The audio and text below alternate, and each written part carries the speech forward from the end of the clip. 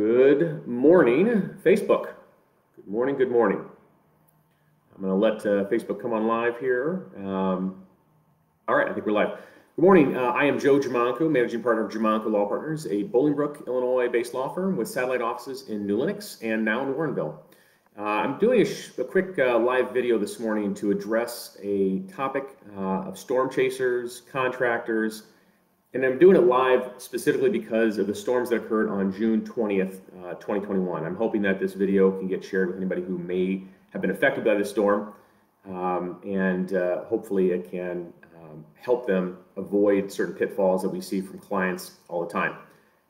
Anytime there's a major storm, we tend to see that within a few months of that, 6 months to a year, we tend to get an influx of calls. And I can guarantee right now that what's going to happen in December or this time next year, sometime between then, is we're going to get a lot of phone calls from people who were affected by the tornadoes that went through on June 20th, specifically in Naperville, Woodridge, Darien, so forth.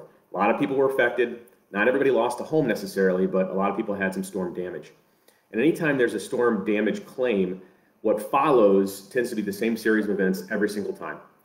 A couple of years ago, when we had some tremendous hail damage here in Bolingbrook, our home was hit. We had to get a new roof, some new shutters, or some new screens on our windows, and some other things like that. And there were a ton of claims that followed from clients that were in a similar situation that had issues with contractors. So my point today is to share a few tips to hopefully keep anybody who was affected by the tornadoes from, frankly, having to call us, frankly, needing an attorney at all.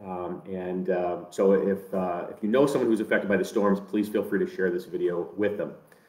First of all, let's talk about what a storm chaser is. A storm chaser is often a person who's referred to as someone who chases a storm. They are people who are contractors who go out looking for opportunities to take on work from people who are, frankly, in desperate situations. Right now, if you go out to Darien, Woodridge, Naperville, which you're going to see if you drive around, I guarantee it, is you'll see several vehicles out and about that have signs on the side of them talking about that they're contractors, that they deal with storm damage, all sorts of different things.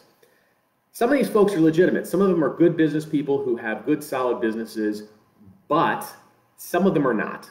And that's the problem, is that some of these folks can really cause havoc for you. With a storm chaser, they tend to fall into two different categories. One is going to be either a contractor who does the work, who's looking for work and wants to take on the claim. The other is what's referred to as a public adjuster. Now, a public adjuster is someone who you can hire as your private adjuster, so to speak, who will work with you and your insurance company to help you process a claim.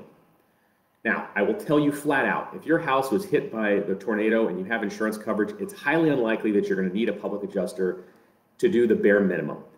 Where public adjusters can be helpful is where your insurance company has denied a claim, has denied part of your claim. If the insurance company has denied, say, your roof, and they say that the roof damage is not a result of the storm, a public adjuster can come in for you, it can argue for you, and try to help you get coverage. It's not guaranteed, and there's a downside. If you review a public adjuster contract, everyone that I've ever seen has in it that the public adjuster gets a percentage of the claim. Oftentimes, what I see is 25%, 25%, and I think it varies a little bit. Now, this is a regulated industry within the state of Illinois, but people don't generally know about it. And the problem is that people, when they have their house hit by a tornado, they tend to be in a desperate situation. They tend to be without a place to live. They tend to have tremendous damage. They tend to be suffering property damage and loss. And they're looking for somebody to help them through the situation. And when someone shows up on your doorstep and they say, I'm here to help, I'm a public adjuster, you don't have to pay me, I'm going to get paid by the insurance company, that's music to people's ears sometimes.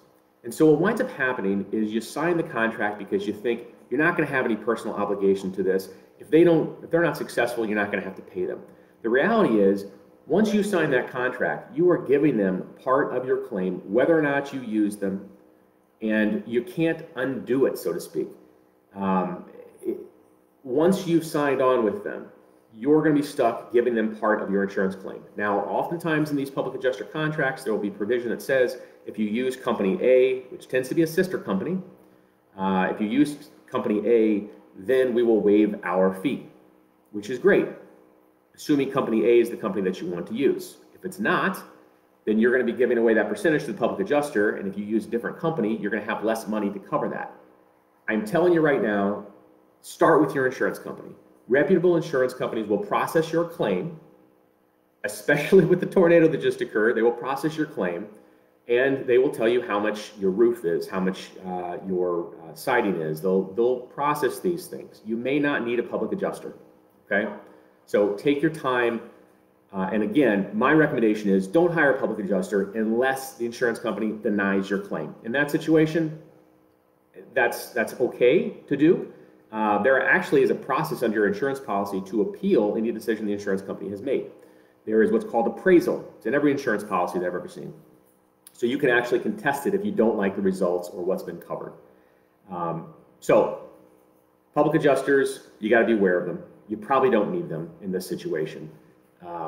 Start with your insurance company. Talk to your agent, talk to your claim rep, get a claim started. That's where you should really start. Work directly with the insurance company. And yes, insurance companies, they don't make money by paying out claims. They make money by denying claims and taking premiums. But reputable insurance companies will process your claim. You'll wind up having to pay out your deductible, but that should really be it. Now, once you have started a claim, it's been approved, you're going through the process of having the construction done, before you can actually start, you got to hire the contractor, right? Well, before you hire a contractor, please check around, make sure the contractor that you're hiring is reputable. I strongly encourage, with the internet being what it is, the ability to check reviews, that you get on and you check to see what other prior customers have said about the person, about the company. And don't look for reviews that are all bunched together and say the last 6 months. They should be reviews that span a period of time.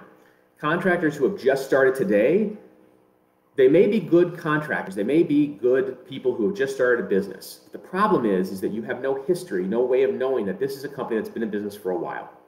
A lot of people that call us with problems tend to be people who have hired contractors who have no money to actually do the work. They have no money to pay their people, and they're basically running their business check to check. And that's a problem, because if the work is not good quality and you don't want to pay them for all the work until they correct something, they may stop working. We see problems crop up all the time where contractors haven't finished a job, or that the work they've done is not of good quality, and they wind up placing the mechanics lien against the property. A mechanics lien is what's referred to oftentimes as a super lien. It takes priority even over your mortgage, and a contractor who's worked on your property can put a lien against it. And if that occurs, you're going to have to deal with that lien before there's any refinance of your mortgage, before you sell the house. There's all sorts of different things. We see that with contractors who are not reputable and contractors who have not done a good job. So before you hire your contractor, check them out. And, you know, some people used to rely on the BBB quite a bit, and it's still there. But to be honest with you, there are so many other review sites that you can check out. You know, you can start with the good old Google review. Look for a company that has lots of Google reviews. Check out the negative reviews and see what they say. Every so often, every business, including mine, get reviews from people that are completely unreasonable and have nothing to do with the actual job that was done. So there are those outlier reviews, but if you look at all of them, if you look at the ratings, if you look at the history, you're likely to get a better contractor, have a better experience, and fewer problems. Make sure that they're licensed. Don't hire a contractor that's not licensed. If the person or the company that you're hiring doesn't have a license with your city or village, that means they're probably not familiar with the codes, and that could be a problem as well. Now, the contract.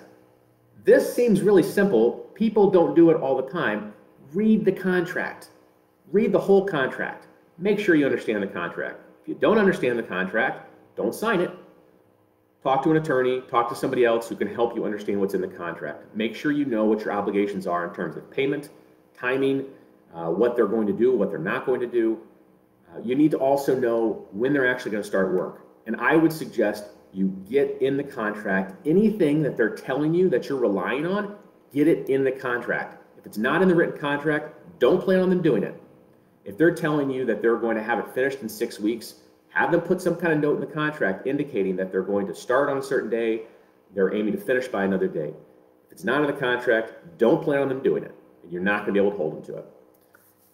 If you decide at some point that you need to fire a contractor, you tend to have the rights to do that, but know the repercussions. Make sure you know if you fire a contractor what you're going to have to do. Whether it's you're going to lose part of the money, you're going to have to pay them something, or if there's something else they've stuck in the agreement. there are going to be repercussions if you have to fire a contractor. Now, if you've hired a contractor, they're not doing the job, hopefully you haven't paid them anything.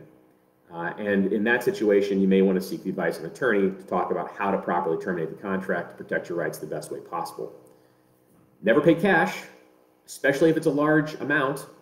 I also recommend you don't give a large deposit ever. We had a client who about 2 years ago had a fire in his home. The initial payment he got from the insurance company to get started was about $98,000. He signed that check over to the construction company. The construction company went belly up about 4 months later before they did any work at all. Do not give a large deposit unless you know exactly why and you're positive that that money is not going to disappear on you. Make sure that if you do have problems with the quality of the work, things are left undone, things are broken or what have you, take photos, take video, make sure you have a good record of what's occurred.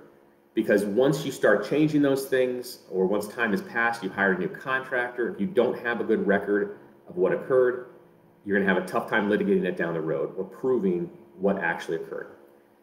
There are lots of challenges that can come up with contractors, with public adjusters, because of storms and so forth, and with insurance companies. There's a whole other topic we could go into with problems with insurance companies and handling claims. But given the timing of everything, please be aware of storm chasers and construction companies that are going door to door right now, promising the world to help you with the problems that you're experiencing with your home because of the storm damage. Before you jump into a contract, make sure you understand what's going on. If you don't, call an attorney. If we can help you, feel free to give us a call. We provide free phone consultations every single day. You don't need an appointment for it. Just pick the phone and give us a call. You can call our office at 630-635-5555 or at 815-435-5555. I hope everybody's safe out there. Everybody can get their claims taken care of, their homes. And if you need anything, if we can be of any assistance, please don't hesitate to give us a call. Thanks for joining us, and have a great week.